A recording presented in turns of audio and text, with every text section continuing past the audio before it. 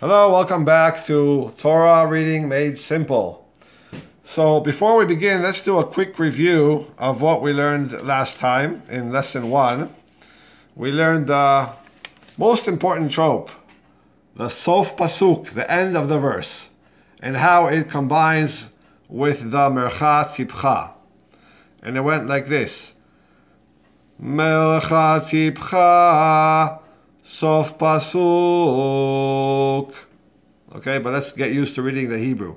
Now you see, tipcha, that's where you do the spike, the short spike. Mercha tipcha sof pasuk. And I just want to mention, sometimes the tipcha will come first. He's the punctuator, so you have to pay attention. Where is the closing arc? This is an open arc, and it's open to the next word. This is a closing arc because it's a punctuator. It tells you to stop here.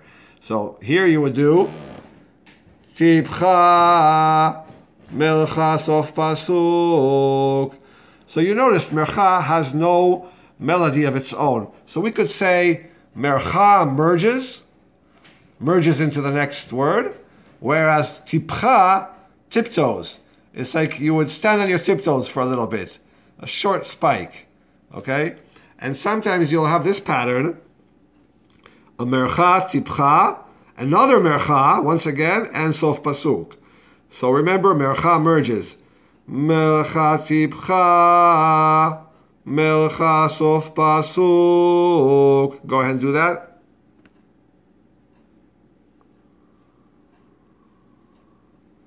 Okay, so that was last lesson. And today we're going to learn the second most important trope. Drum roll, please. The etnachta. This is an upside down field goal, as you can see. That's what I like to call it. It comes from the word nach, meaning pause, rest. It's like a semicolon, comma. Now, what happens in a football game after the field goal? There's a big pause. There's a commercial break. And what do people do? They dip their chips in the bowl. So after the field goal, you dip the chips in the bowl, and that is the melody. So I have chips or crackers, to be accurate, and onion dip. So here's how it's going to go. Etnachta. You dip and go back up. Okay, and then you eat it. But I'm not going to eat it because I need to teach this. So let's do that again. Etnachta. Okay? So let's see how that appears in the patterns. So we have mercha, tipcha, and etnachta. And again, the same rule, mercha merges. So no melody on this trope. Here the short spike, and here dip in the bowl. Dip and bring it back up. So mercha tipcha etnachta. You do it. Excellent. Okay, and then here's another variation. Now I want to introduce this guy, the half square, munach. He's also a connector. He merges into the etnachta. So we can circle them together and say that the munach and the etnachta combine. And so it's going to be munach etnachta. Okay, where's my etnachta? Oh, there. it jumped to the second row. The field goal. Okay?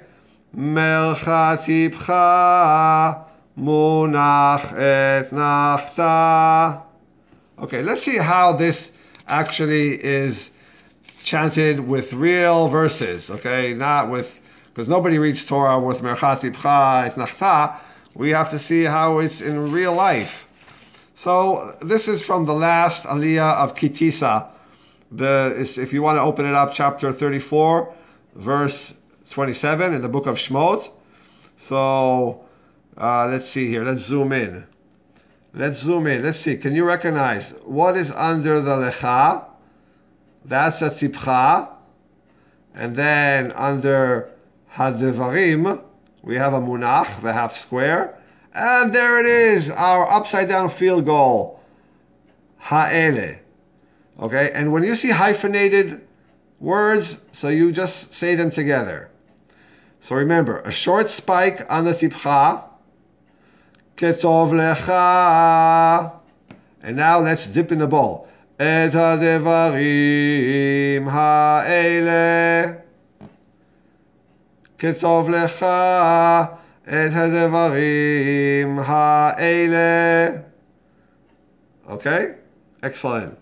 Let's see another verse here. Let's zoom in. In the next verse we have on these words, Umayim lo shata. Okay, we have, let's see, can you guess? Correct, tipcha. And then, yes, munach. And then there he is, the upside down field goal, where we dip the chips in the salsa under the word shata. So, Umayim lo shata. Your turn.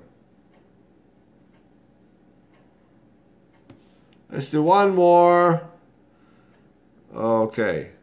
In verse 29, let's zoom in on these three words actually, but these two are connected. So here it's just the tipcha, which is perfectly legitimate. We said that the mercha sometimes disappears because he's just a connector, and he says, well, if you treat me as a connector, that means I don't have to be here. So he goes home, and we're just left with the tipcha, where we'll do the short spike, and then the min hahal, where we're going to dip in the bowl. Berideto min hahal.